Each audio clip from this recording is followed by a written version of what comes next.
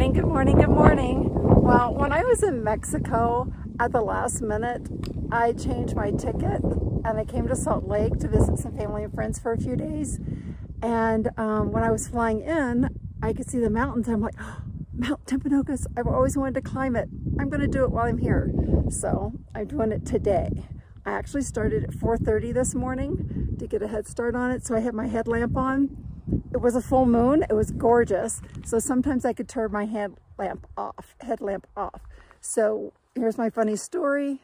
I had my headlamp off. I could see a runner coming up behind me. I could see his headlamp, some kind of mountain runner. He was going faster than me, and I heard him clear his throat. So I thought he saw me, and I stepped like just 1-2 steps off the trail. And when he got right beside me, we were only like 1.5 feet apart, and we were shoulder to shoulder, and I just turned and said, "Good morning."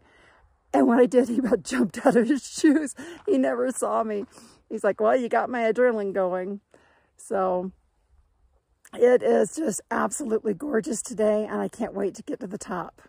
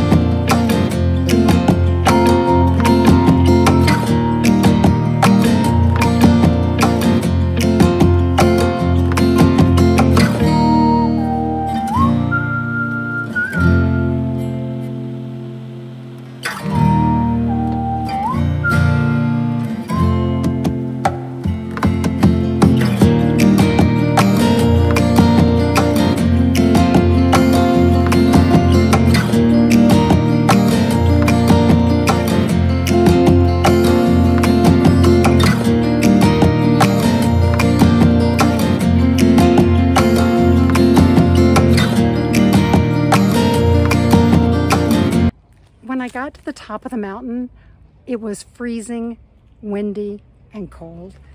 And my hands, I could hardly feel them.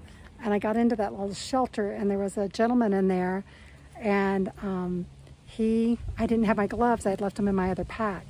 So he loaned me some gloves and some hot hands so I could warm up. And he left before I did. He goes, "You'll catch up with me." And I did after a while. And when I caught up with him, we got to talking. And oh my gosh, he was the most fascinating person. He has been on 5 space missions. That's pretty incredible. And he he started as a test pilot, a fighter pilot, and went through the Top Gun school, and was able to talk about stuff that it's hard sometimes to find people to talk about with. Like we talked about like spooky action from a distance, and talking about the physicist that just won the Nobel Prize for that, and proving Einstein's theory.